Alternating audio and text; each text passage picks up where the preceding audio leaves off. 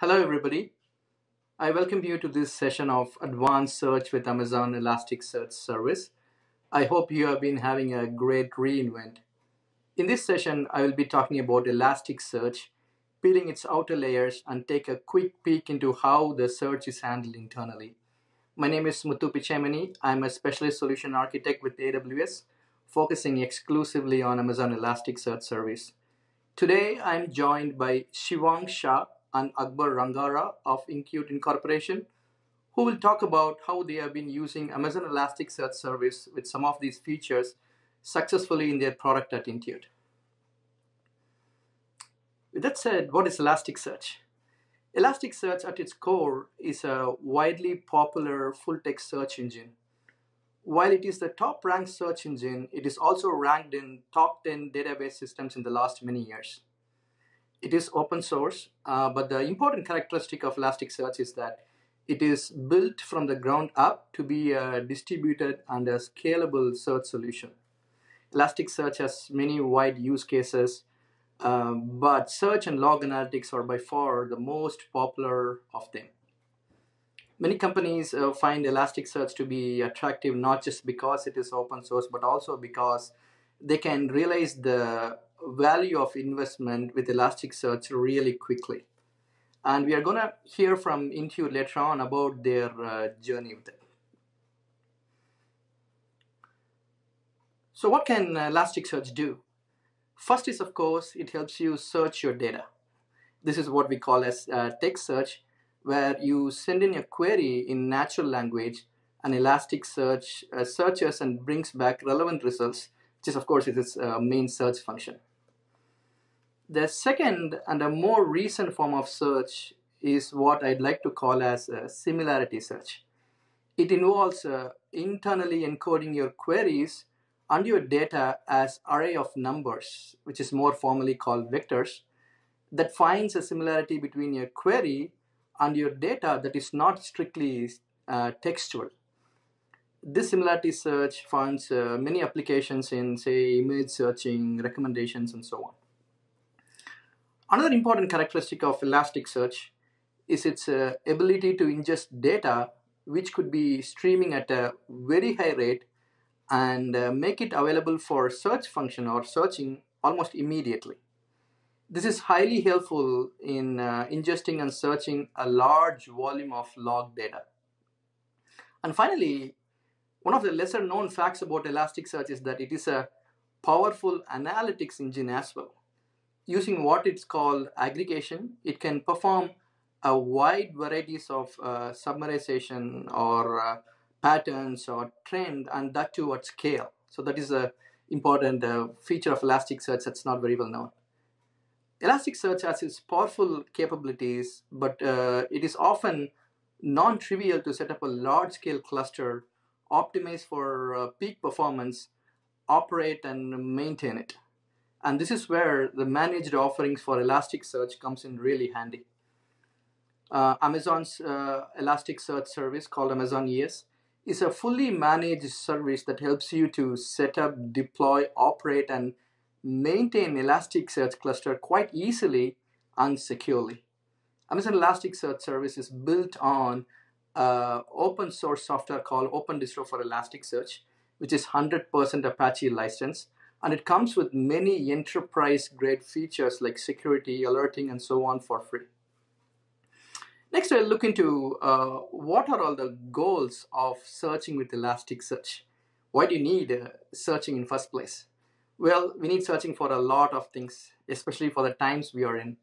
You might want to find the products that you want to buy online, or you want to find a movie that you want to watch next, or you want to find a restaurant where to order your delivery from.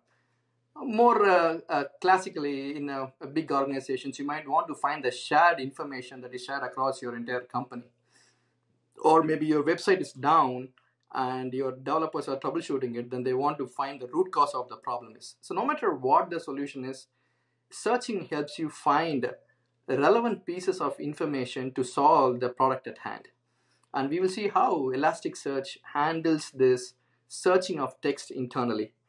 Broadly, the architecture of Elasticsearch the search architecture is looks like this. The data to be searched comes in the form of what is called as the documents.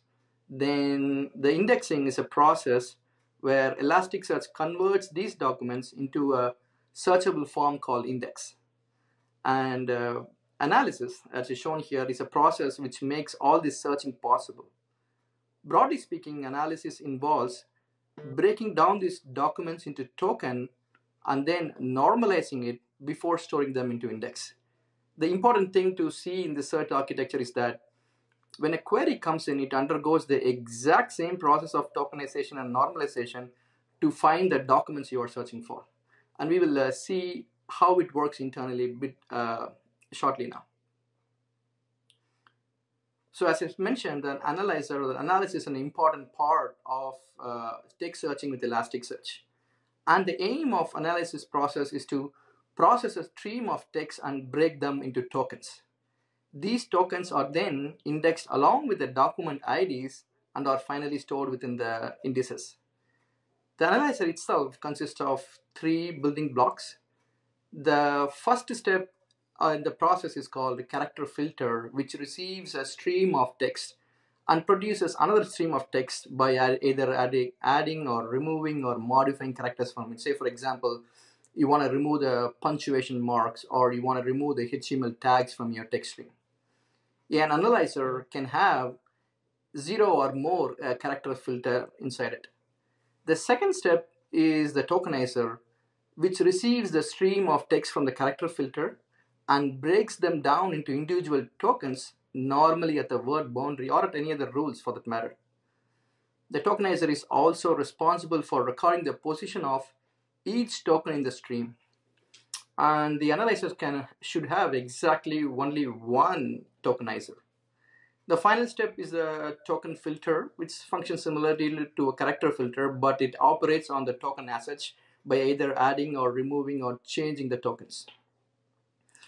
What makes Elasticsearch so powerful is that each component of this analyzer is completely configurable, and you can specify a fully custom analyzer. We will see more about that when Shivang and Akbar talks about it. In addition, Elasticsearch also comes with a rich set of built-in analyzers that are ready to go. For example, there is something called simple analyzer or fingerprint analyzer and standard analyzer and so on. So some of the built-in tokenizers are, for example, are HGram and Ngram, white space tokenizer, keyword tokenizer, and so on. I won't go into all of them, but those are some of the most popular tokenizers used in the field. Let's look at an example of how Elasticsearch converts the text into tokens. On the left-hand side, you see a stream of text, and we are going to analyze this using the standard analyzer. And on the right-hand side, you see tokens. That text has been broken into tokens and stored into an index, along with its offsets and position. In this example, the standard analyzer's character filter removes the punctuations like comma or a period or a hyphen. And then the tokenizer, which is called Unicode text segmenter, essentially breaks the stream into a set of words, actually. It breaks them into the word boundaries. And finally, the lowercase token filter changes all these tokens into a lowercase and stores them in the index. So that's essentially how a standard analyzer works. So far, we have seen how Elasticsearch analyzes and prepares the textual data for retrieval. Amazon ES, that is Amazon Elasticsearch Service, provides another kind of search that goes beyond simple text search. This is called the K nearest neighbor for Amazon Elasticsearch, or KNN in short. This type of search represents any type of data as an array of number, as I mentioned before, called vectors. You then search for a set of numbers that is near to your query in the space of these numbers. So that can use any algorithm like an Euclidean distance or distance between the 2 points in the vector space, or the cosine similarity between them.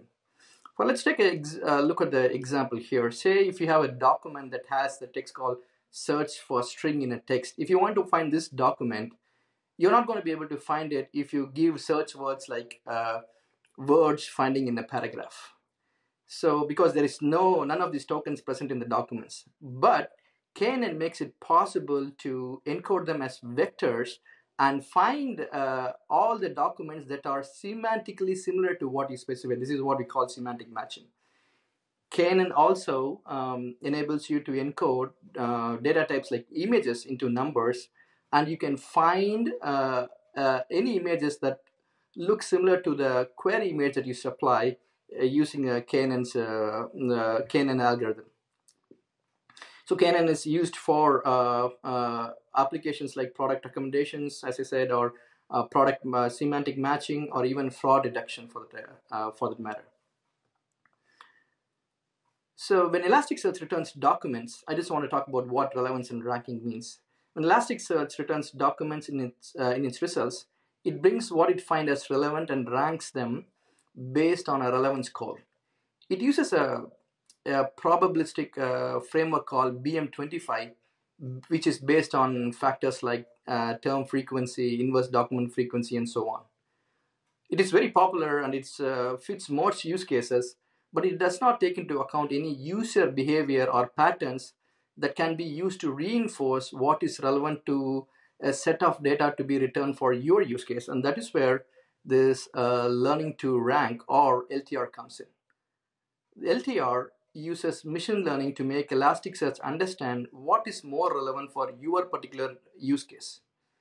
You do this by providing what is called a judgment list, which is just an expression of ideal ordering of your data.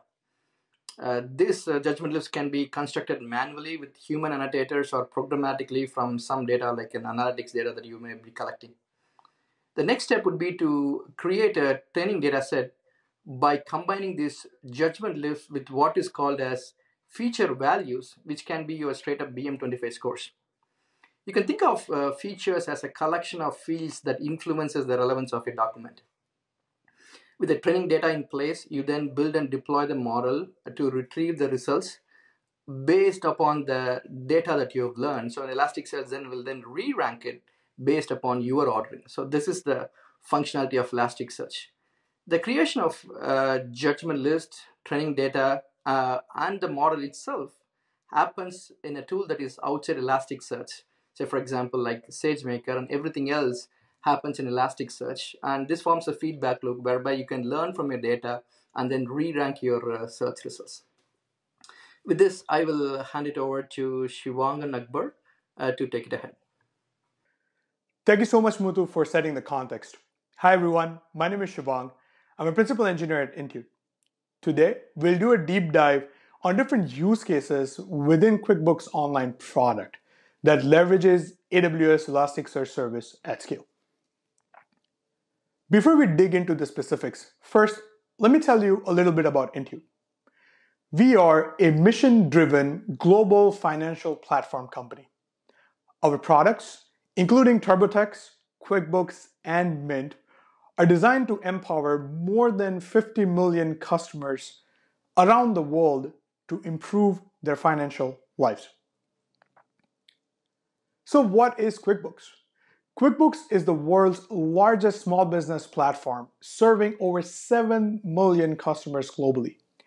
It is primarily a SaaS accounting offering that helps small businesses track their income, expenses, inventory, also helps them track and pay bills, prepare for taxes, gain deeper knowledge and insights into their business, along with automating their workflows and integrations. And since accounting and bookkeeping can get quite complex for some small businesses to manage on their own, QuickBooks also connects small businesses to experts when they need one. At the heart of it all, we want small businesses to spend less time on accounting and compliance and focus more on what matters the most, the growth of their business. While we handle double entry bookkeeping, cost accounting, and compliance by leveraging Intuit's AI-driven experts platform to transform the QuickBooks ecosystem from their source of books to the source of their businesses. Digging deeper into specific use cases now, there are 3 major workflows that users generally leverage in order to find that information in QuickBooks Online. First and foremost, the explicit filter and advanced search, where they get the granularity of exactly what they're searching for. Here, the user can specifically search data based on a field for a given entity. Secondly, the type-ahead quick fill search, where the user is searching for someone or something specific in order to fulfill the creation of a business transaction. As you can see in the animation, the user uses quick fills for a customer they're trying to create an invoice for, along with searching and selecting the product that they are selling. And finally, type ahead global, or as we call it, the universal search, which is more free-form in terms of what the user is looking for. This specific search spans across all entities and expects a lot more denormalization of data. So, how does the searchable data grow over time for a small business based on their use cases? Imagine that there is a small business that has been active with QuickBooks Online since 2005. It has created an invoice for Intuit as a customer in early 2008. Now, as time passes by, the business grows and so does their data. Sometime during 2019, they want to search for all transactions for the customer Intuit. It basically translates the query to find invoice for the customer name that starts with Intuit. This exemplifies the fact that the expectation from our users is to search across all of their data, regardless of the time frame. As you can see, this means all data for a small business is essentially hot data for us. Now imagine the same across all 7 million small businesses that are currently active on QuickBooks Online. The aggregate data scale becomes massive, and we can't really archive or roll over the data since the business expectation is to search across all data. The current aggregate data size stands at greater than 100 terabytes of hot active data. Now that we have the context set for all different use cases, let me take a quick minute to walk through the high-level architecture. QuickBooks Online services generate real-time data via domain events that are published on Kafka. We have a data ingestion service that ingests this data, transforms, denormalizes, and structures the data based on the use case, and stores it in AWS Elasticsearch Service. On the query front, we have exposed normalized query APIs specific to the user experiences.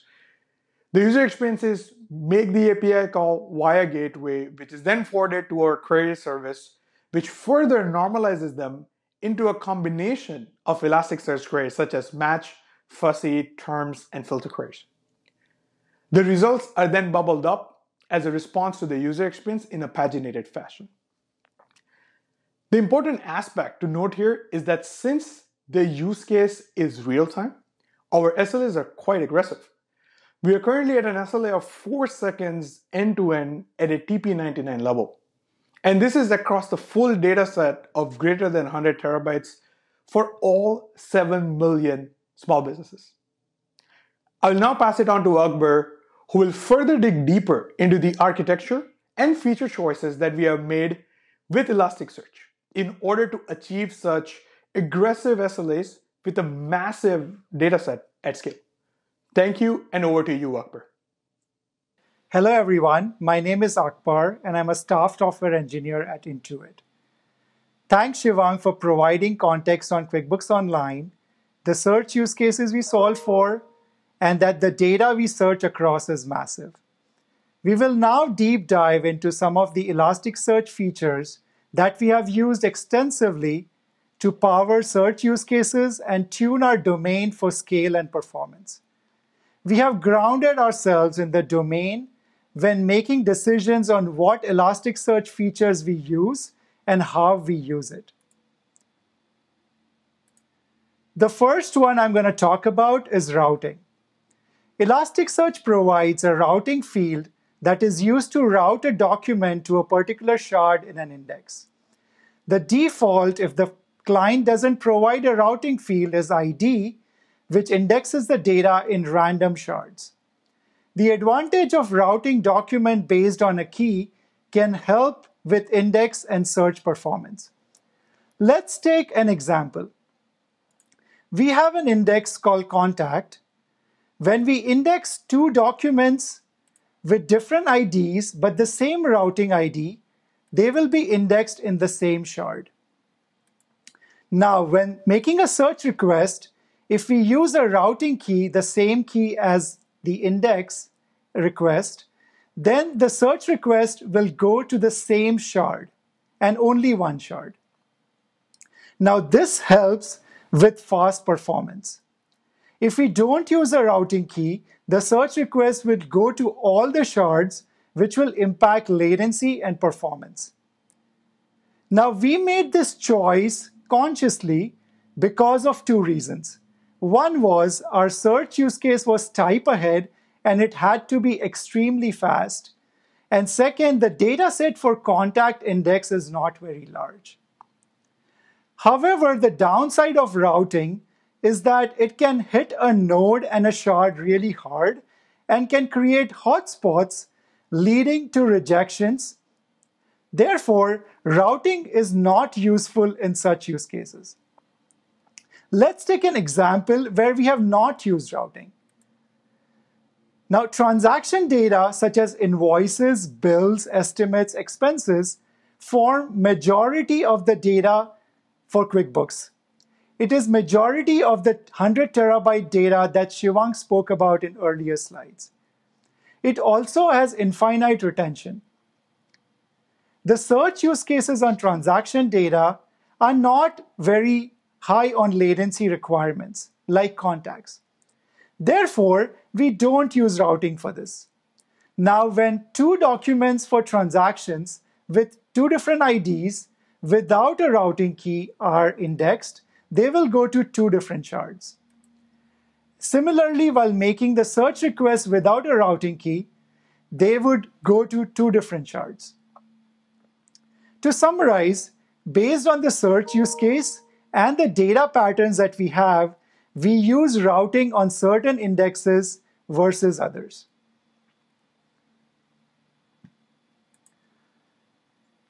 The second feature I want to talk about is n-grams versus edge n-grams. So let's take a domain use case here. Small businesses have customers they sell products and services to. Customers can have the same name, but can have multiple locations that they operate out of. Let's take an example that Intuit is a customer of a small business, and Intuit has locations in Mountain View, San Diego, LA, etc. Therefore, the small business, when they enter data for Intuit in their books, they would enter customer names such as Intuit INC at LA, Intuit INC at Boise, Intuit INC at Mountain View, etc. Similarly, when they search for Intuit, they could either search starting with the word Intuit, or they could directly search for Boise, LA, Mountain View, and they would expect that those data shows up in the search results. So basically, to generalize, data can be searched either from the beginning of a word or from the middle of the word. Now, based on this use case, we have used edge n-grams for certain fields so that they can be searched from starting of the letter of the field, or we have used edge n-grams for certain use cases where you can search for data even from a middle of a field. To note and to keep in mind is that n-grams, when used, occupy a lot more space on the document and the shard, and also can cause noise in search results. Therefore, it is extremely important to pick the fields that you want to use n-grams on based on the use cases. The third feature for Elasticsearch that I want to talk about is custom analyzers. Now, there are use cases where the analyzers that are provided by Elasticsearch out of the box do not work. Let's take an example. QuickBooks is a financial product, and therefore we deal with amounts like a lot. Amounts can have commas, they can have dots, etc. Therefore, the user can search for the data without the amounts, without the dots, or without the commas, or by entering dots and commas. So we had to take care of all these. So how do we solve for this? So what we do is during indexing and search time, we use a filter such that anything which is non-numeric is replaced by an empty string. What this does is that no matter what format the user searches for an amount for, we show them the search results. Let's take another example, in this case, phone numbers. Phone numbers in the US itself can be entered in a variety of ways. It can have straight up digits, 10 digits, or it can have brackets or hyphens, or a combination of both. So to solve for this, what we do is during indexing time, we replace any non-numeric letters with an empty string. While searching, we use a filter wherein special characters such as brackets or hyphens are replaced by empty string. So in the end, the user can search for any combinations or any formats. They will see the search results for their phone numbers. So in summary, there are use cases where you will have to create your own custom analyzers, and the support in Elasticsearch to create those is extensive. The fourth and the final feature that I want to talk about for Elasticsearch is optimistic concurrency. The architecture diagram that Shivang shared a few slides ago showed that we have two streams of data. One is a real-time data stream, and the second is a historic data stream. Now, there is a realistic possibility that we will get a document with the same version that will be saved in Elasticsearch from these two streams concurrently. So how do we solve for this? So we use something in Elasticsearch called as version type. We use the external version type, which means that we, as a client, are maintaining the version for a document in Elasticsearch. We also increment the version by first reading the document, incrementing the version, and then save it into Elasticsearch. So now in this particular example, say the data from the historic stream made it first with version 22. Now when the data from the real-time stream with version 22 is tried to save to Elasticsearch, Elasticsearch will reject it, and we will retry it with incrementing the version to 23, and then it will be saved to Elasticsearch. So this is how we solve for concurrency in Elasticsearch using versioning. Finally, I would like to share some takeaways. It's extremely important to deeply understand the data, domain, and the use case that you're solving for. It's important to realize that something as small as a misclassified tokenizer or analyzer, such as ngram versus h-ngram, could massively impact your infrastructure cost with creating noise in your search relevancy. Also, to avoid multiple reindexing of your data sets, as it could be very expensive over time, you want to understand the use case and strategize for the future. And finally, use routing very judiciously. Goes back to what we mentioned before, strike the right balance based on the use case and SLAs. Also, select a routing key strategically such that it will almost guarantee even distribution of data across all the shards in an index. This brings to the end of the presentation. On behalf of Intuit, I thank you all for tuning in.